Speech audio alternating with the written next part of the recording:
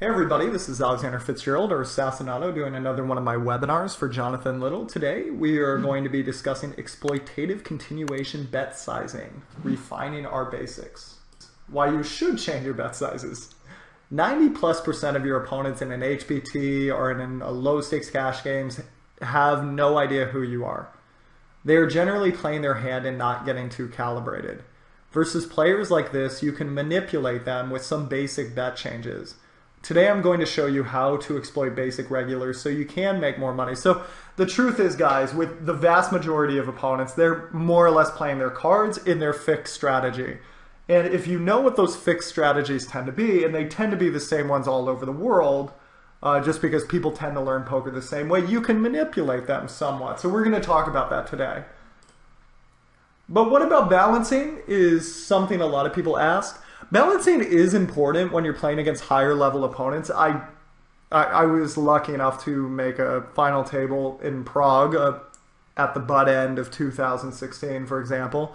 And there I had to do a lot of balancing because versus very educated opponents, there's no c-betting 100% of the time. But it's also important to be balancing when you play the same people every day. And in WSOP, 2Ks and higher, Euro 1Ks and higher, and cash games will require balancing just because you're going to be playing against the same people every day. But for the vast majority of people, you only get so many hands with them. It's going to be about 40 or 50. And if they've never really seen you, and that has to go with cash games or tournaments as well. If they've never really seen you, in those 40 and 50 hands, they're going to have their way, they're going to react, and that's going to be it. And we can manipulate them. This playbook, I use this playbook often when I'm playing against people the first time.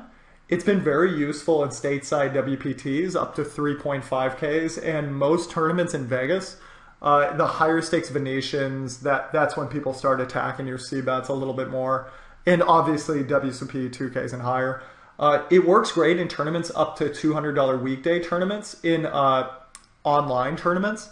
So online, if you're playing Sunday majors, you're fine. If you're playing up to 109s during the weekdays, you're fine. But those $162, $200 daily tournaments, that's where people start attacking you online. So I wouldn't use this stuff as much there. And again, it has to do with the player base. If it's a very educated player base, which is more rare than people realize, they're going to be attacking C-bets quite frequently. But the vast majority of even regs that make a little money, the way they make their money is they open when people are unlikely to 3-bet them. They 3-bet when people are unlikely to 4-bet them, and they have a pretty good C-betting strategy themselves. If they call you from the big blind, for example, maybe they're just looking to hit a piece of the flop, and that's where we can get a little something. But there's different ways to go about this. Let's take a look at a hypothetical situation. So here you have 10-7 of diamonds on the button. You raise to 2.5 times the big blind. The big blind calls you. The board comes 8 of clubs, 4 of diamonds, 3 of spades. It gets checked to you. Of these options, which one would you like to take? You could even bet larger. Why do you think we should bet larger there? So the first one we're going to analyze is betting 66 to 75% pot. And you'll notice most people bet half pot, but I put 66 or 75. Now, why is that? Let me ask you something. When you continuation bet here, what is the most important thought? What is the most important thought? What is the most important thought? What is the most important thought? What is the most important thought? What is the most important thought? Anyone want to guess in the chat what the most important thing is to think of here? Now, the reason, guys, I hammered on this so much, long story short, I put together a playbook for my students that was very successful with a lot of them. And then with certain students who were just as smart as the other ones, I noticed they weren't being as successful. And that really confused me. Because some of these guys were so intelligent, I wasn't even in their zip code. And eventually, so I did some reading. I was trying to figure out why can people perform well when they study and during simulations, but not so much in the field. And something I found that was shared by a lot of elite performers is the focus on 1, 2, or 3 items. So Navy SEALs, for example, in those guys, some of them are multilingual demolition experts, bodybuilders, right? Like if there's anybody who can remember anything, it would be those guys. Well, when they go into the field, they only are given 1, 2, or 3 things to remember. If any of you follow American football, Bill Belichick, the head coach of the New England Patriots, probably the most successful dynasty of all time in the NFL, when he is at halftime and he's giving people things to remember for the second half, he has a rule that it has to be 3 things. It can't be more than 3 things. It can be 1 thing, 2 thing, or 3 things, but it can't be 4. And I find we get more results in No Limit Hold'em when we focus on specific thoughts, okay? Because let's be honest, we've all looked at this situation 100 times before, and there's a lot of things to look at. One person in the chat said, could he possibly check raise me? What am I trying to set up on the turn and river? Does that board hit his range or my range more? All of that stuff is great, but we can start with one thought that if we understand this question and the answer of it, it makes everything else superfluous, not as big of a deal. That's where we should start from. Now, obviously, if you get a more complex opponent, you do have to broaden out the thoughts you are thinking to become a little bit more exacting in your ways. But for the vast majority of poker hands, we don't have to go that complicated. I still use what we're going to talk about here, even in Atlantic City WPTs and whatnot. So you want to c-bet to fold out high cards. The biggest question to ask yourself here is, how can I get rid of the high cards? And I bet a lot of you answered that. You were saying, how can I get him to just fold with when he missed this board? Yeah, high cards, okay, different phrasing, but the same thing. Now here's my question. You want to c-bet to fold out high cards, right? Will betting half pot do that? If you know, tell me, because I don't know. A lot of guys will call with their ace highs of any kind with a half pot bet when there's 2 wheel cards out there. Others will fold. It's a little more likely, actually much more likely, they'll fold if I bet bigger, and obviously less likely they'll fold if I bet smaller. Let's say I bet this much, 450. How often does this need to work, guys? What do you do mathematically to figure out how often this works? This is one of the first things I learned when I started learning poker. Very beginning. This is the beginning of your poker studies.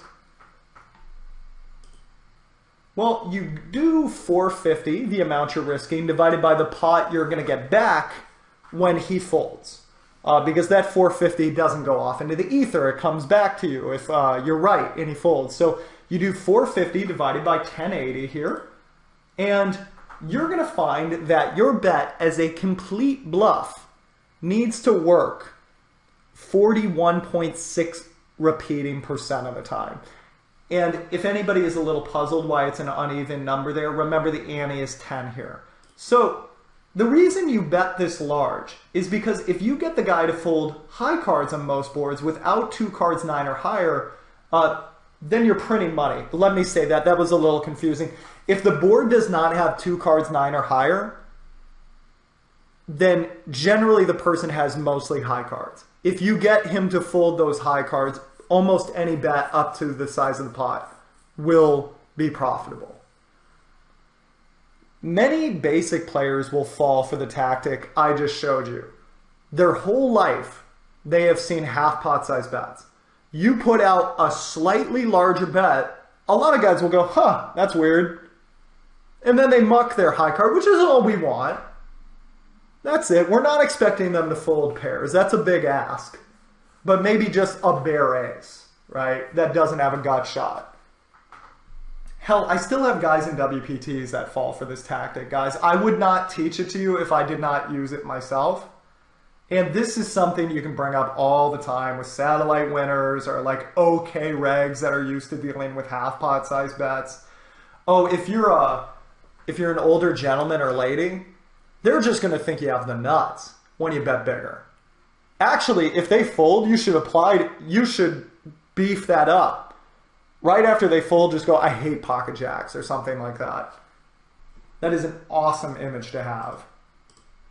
Now, if you had to pick another answer here, which one would it be? There is one other exploitative play here which requires a bit more finesse. So let's say you bet 200 here into 630. And he calls. The turn is the queen of hearts. Now what do?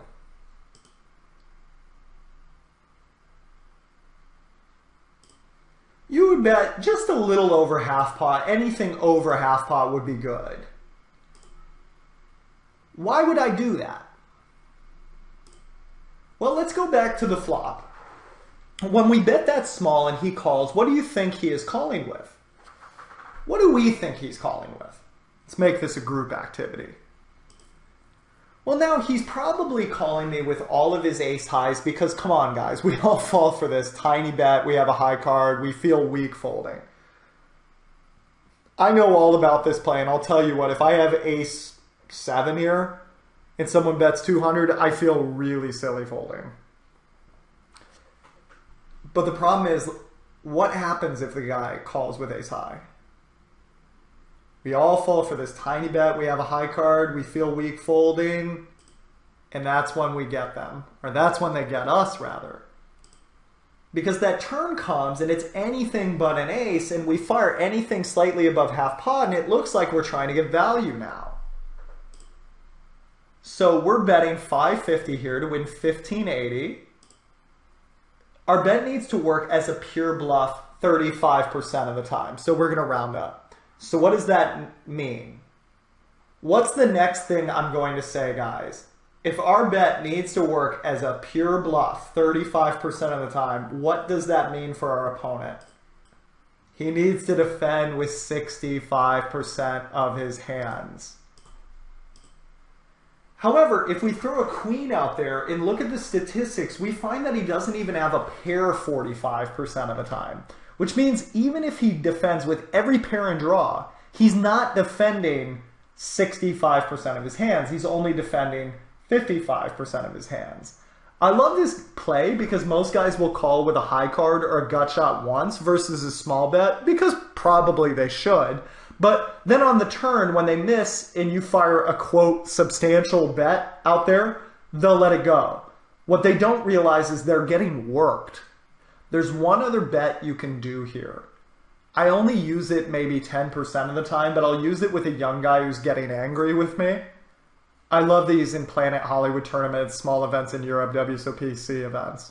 Let's see if you can get this. This also works on online too. You get a lot of LOLs in the chat. All right, guys, what do you think it is? Time is up. You can just bet a little 850 there into the pot of 630. So you bet 850. Guys, how do I figure out how often this needs to work? If this were Poker 101, this is the first thing they would teach you. You do 850 divided by 1480. That means our bet as a pure bluff needs to work 57% of the time. So what does that mean, guys? For our opponent, I'm going to pause here for a second. If you haven't thought about it, think about it. It means he needs to defend with 43% of his hands. The problem is if he defends with any pair, that's only 35% of his range. This is a fun, for those of you who are familiar with baseball, I call this the changeup, just because nobody expects it. You get, with young guys, I love this play because you get a lot of puh, and then they fold, which is fine. I'm fine looking dumb, right? But it's been a long time since I did this bet and somebody figured out what I was doing and they decided to raise or something. Because most of the time in the States, I don't know why this is, but most people, as long as you don't leave them looking stupid, they'll fold. That's at low and middle stakes. And if it's like a WPT in Baltimore, that's a lot of satellite winners and stuff like that, right? Despite it being a more substantial buy-in, it's going to be people that generally play 500s and 400s and stuff like that. So as long as you're allowing them to save face, they'll usually let it go. And in this case, in common poker parlance, you're kind of seen as the nut case here. So it's not really on them to feel silly. Some final notes, guys. Everything we looked at had to do with the big blind calling you. We started with that situation because it is the most common continuation betting setting in no limit hold'em. Do not do these bet sizes versus a cold caller. I'm going to repeat that. Do not do these bet sizes versus a cold caller. A 12% cold calling range is much different than a 35% big blind flatting range. So this is a common misconception that comes up every time I teach this, which is, oh, betting really big to fold out high cards is good versus the big blind calling you. I guess it's pretty good all the time. Well, I'm really glad that you understand now that the big blind calls with too many hands and is, on most boards, is going to have mostly high cards, and you can get away with a really big bet. But that's because they're calling with 35-40% of the hands, almost regardless of where you raise. That's why we're focusing on that spot to begin with, which is go count the number of times the big blind calls you, and it's just you and him in any medium stakes tournament. It's going to be 30, 40, 50 of your final hands by the end of the tournament. So you really need to have that spot down. Now, if somebody cold calls you in mid-position, this is a much more rare spot because usually if somebody cold calls you in mid-position, now the big blind's going to flat you, so it's a multi-way pot, in which case you should not see bet as a complete bluff because the majority of the time both players have not missed. But if you were to get cold called and the blind's folded, the cold caller only has like 12% of hands. That is a third of the hands the big blind has. Do not fire big. A buddy of mine was nice enough to start telling me, to start teaching me what the solvers say. The solvers are much bigger on small bets versus the cold calling ranges. But to make sure that these large bet sizes are a good idea, I've been taking lessons on GTO solvers, and we've been testing bigger bets. This is just something I pulled from the website, by the way. Don't read too much into this. Versus big blind calling ranges, they do look pretty good, the bigger bets. The solver does not say that, though, about c-betting into cold calling ranges. That's a more varied approach, a much more nuanced approach. What boards should I attack? This, guys, I would take a screenshot of if you would like to. What boards should I attack?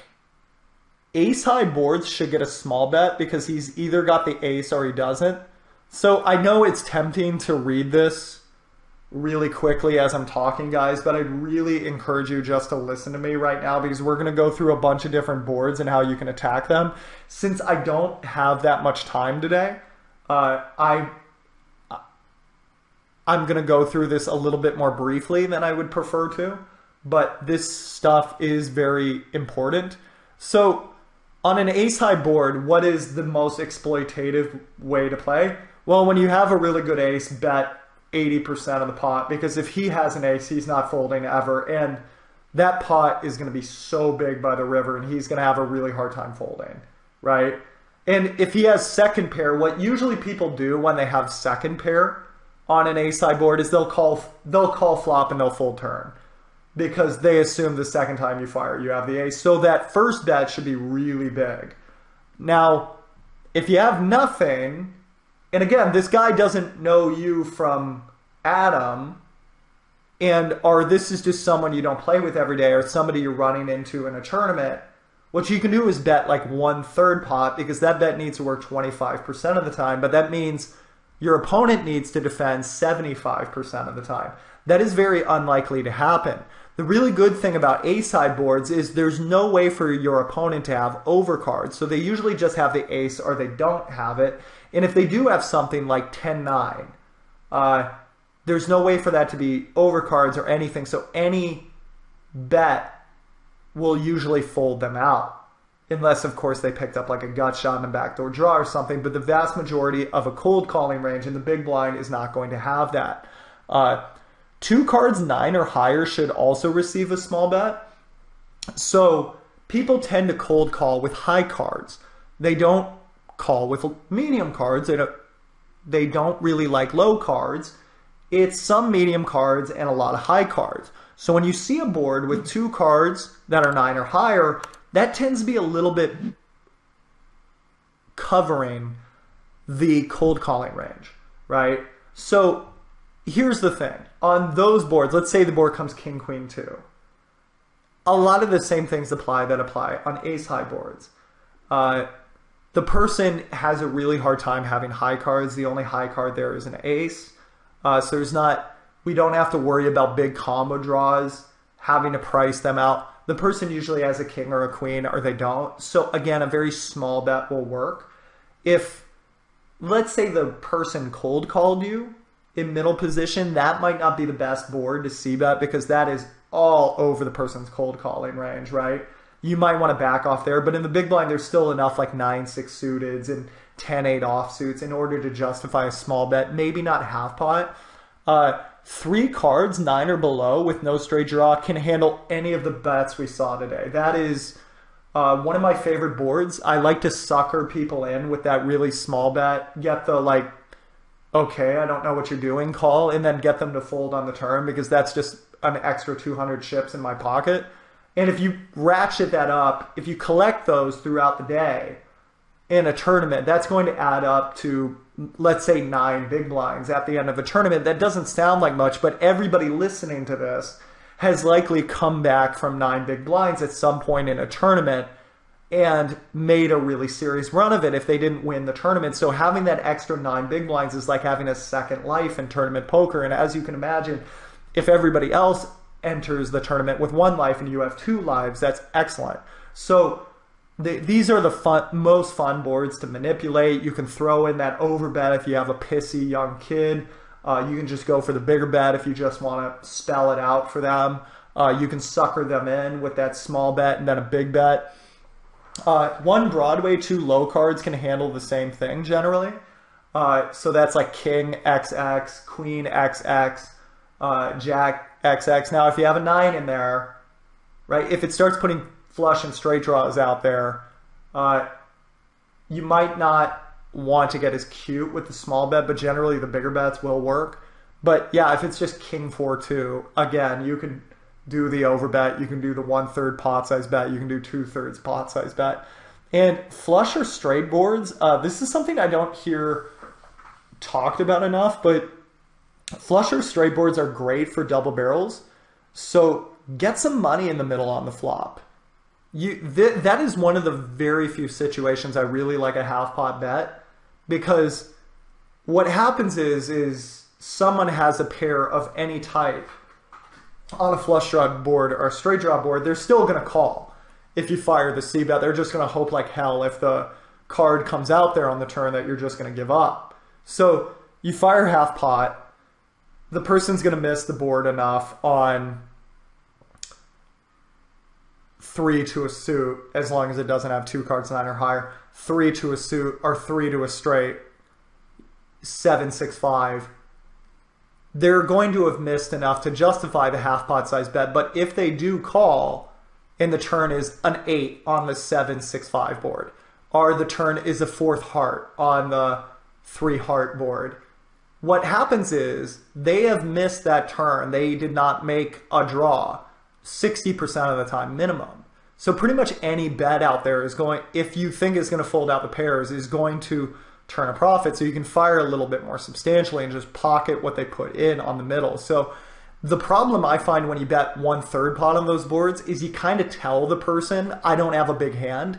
Because if you think about it, if the board came 7-6-5 and you had a set of sixes, it's really unlikely you'd be betting 1/3 pot because you'd be justifiably a bit worried about a straight draw coming in, right? So if you bet half pot, it still looks like you could have a little something. And then you get to pick up a little extra money when you bet the turn. All right, guys, that's it for today. I hope you enjoyed this one. I'll see you for the next one of these. Take care. Good luck to you if you're playing today.